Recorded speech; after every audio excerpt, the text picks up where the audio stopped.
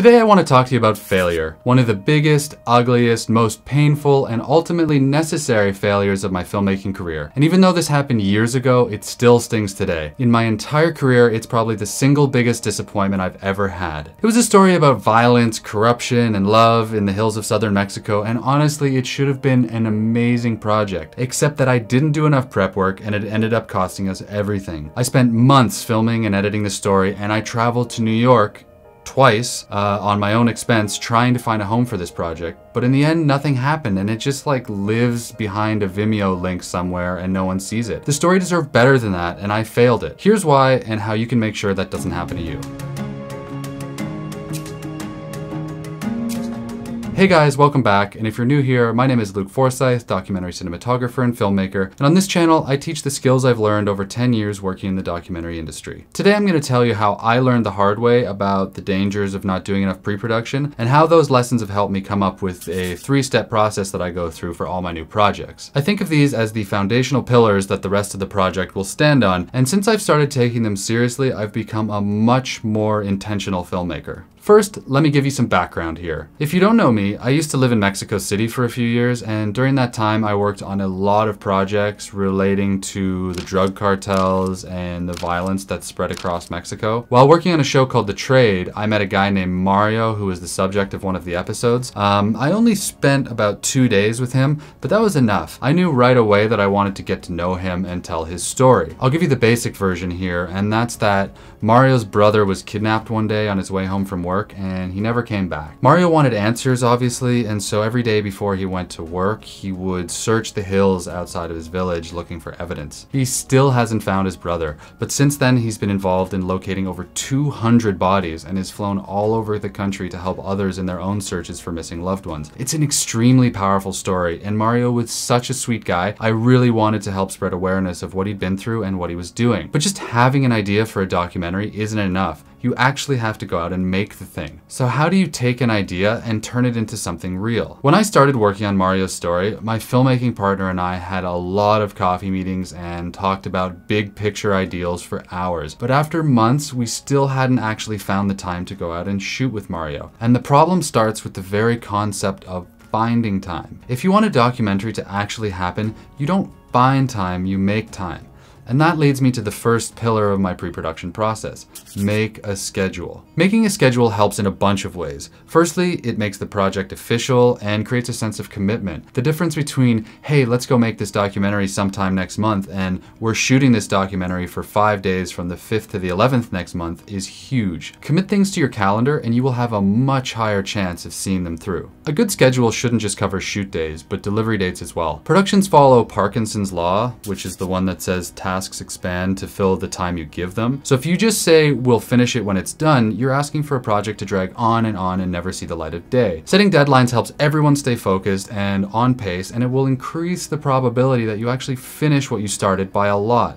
Trust me. But a great schedule is meaningless unless you have the money to pull it off. Production is expensive, and there is no point in scheduling a shoot in Paris if you don't have the cash for it. And that's another way schedules help you out. They allow you to see the pieces of the shoot laid out in terms of total days and distances so that you know what it's going to cost. Once you have a schedule in place, you might find that suddenly your underwater scene in Costa Rica doesn't seem as important. Even more important than scheduling your shoot days and setting deadlines is deciding on what you're going to shoot. When I heard Mario's story, I was so caught up with the emotion and the power of his story that I thought the story would tell itself.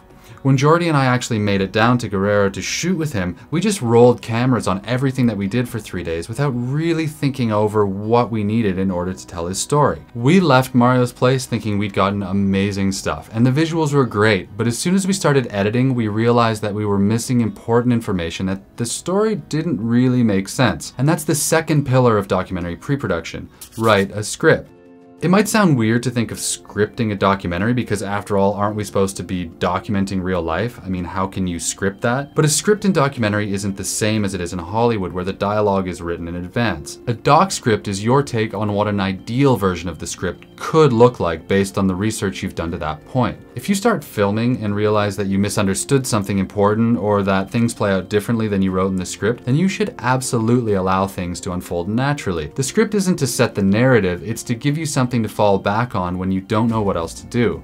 A good script will also help you to see if you have a story or just a topic. A story has a beginning, a middle, and an end, and a topic doesn't. Frodo being called away from the Shire, traveling across Middle-earth, and finally destroying the ring is a story. Frodo went on a journey, he faced some obstacles, he overcame them, and he returned home a changed little man. Now the flip side of that is a movie about a powerful and dangerous ring that exists in Middle-earth might sound like an interesting topic, but just that in itself, it isn't a story. Now if the movie didn't follow Frodo on this journey and just kind of said that a dangerous and powerful ring existed in Middle-earth, it's kind of an interesting topic, but that's not a story. This was our mistake when we started working with Mario. We had an extremely interesting topic, but since we didn't write a script, we had no sense of where the story was supposed to begin or end, and so we really didn't know what moments we needed to capture in order to make it work. We ended up with a lot of powerful moments, but we weren't really able to show what it is that Mario wanted from all this, or how he changed as a result. When I took our edit to New York to show editors and producers who had all expressed an interest before, they all said the same thing, which is, this is really interesting, but it's not a story.